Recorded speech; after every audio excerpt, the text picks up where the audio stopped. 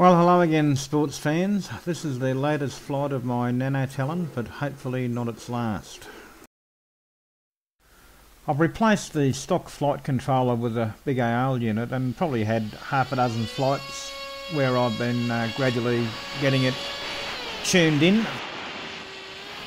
This is the second flight of the day, and the thing that's concerning me at the moment is it seems to be losing altitude in return to home mode when it does its circling around the home point. So the main plan for this flight is to test that return to home behaviour. So I seem to have the Nano Talon trimmed out pretty well. I'm launching it in manual mode these days, and I just fly it up to a reasonable altitude and then usually slip it into return to home mode while I put my headset on.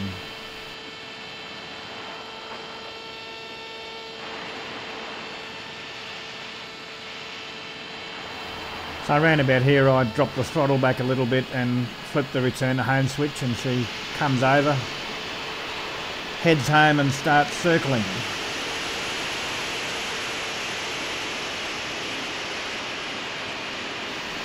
So I'm at about 70 metres altitude in return to home mode, and the Bigaole should keep it at that altitude while it does its circling. So that's what I'm focused on at the moment. It's normally very reliable, so if I'm losing altitude, I'm thinking it's because I'm just not giving it enough throttle to maintain the circle. But I'm definitely coming down, so I give it some more throttle. I dump it up to about 4.5 amps of current draw, which is almost double what I cruise around on. And she's still coming down.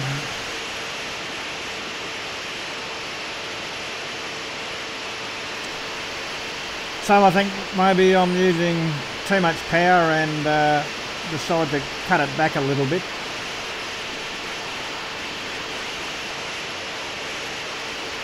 But that doesn't work either. She continues to come down, and I'm actually forced to put it back into manual mode and apply some elevator to get over that bloody tree.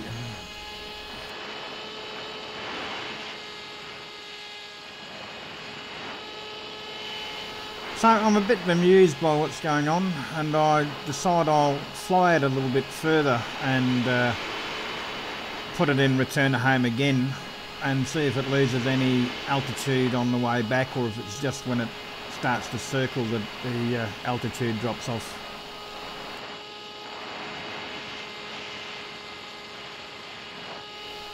So I take it out about 500 metres and climb to about 60 metres before I slip it back into return to home again. And as soon as I do, this happens. I slipped it back in a manual mode, but it just didn't respond to the controls at all. So my brand new Mobius Mini camera didn't capture the last few seconds before the crash, and this is the footage from the flight camera slowed down 10 times. So at this point I'm just levelling off after the climb. There's plenty of voltage in the battery, but when I flip the return to home switch, the current draw goes from 5 amps down to 0.5, which is effectively 0 on my OSD. I switched into manual mode, but she never responded. I can see from the OSD that the current came back on, but I'm assuming the receiver or the flight controller must have been rebooting. She spiraled straight in, and even if I did have control, I probably wouldn't have had time to do much about it.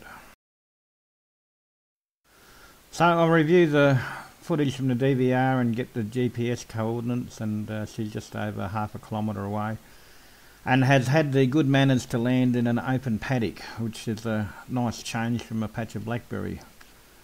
But she wasn't looking very pretty when I got there. I took this footage with the Mobius Mini camera I was using on board, and was very happy to see that it was still working after that nosedive into the ground. But as you can see, the old Nano Talon is going to need a shitload of glue before it goes back together. So I'm thinking that what happened is a failure of the BEC to be able to deliver power to the servos and the flight controller. I've read quite a few comments about people who have changed out their ESC for a more robust one with greater current delivering capability, and I guess I should have paid more attention. So if she does go back together, I will be installing a better ESC. She'll probably be spending a little bit of time in the naughty corner though. I really haven't even brought myself to look at it yet. Even just looking at this photo makes me cringe.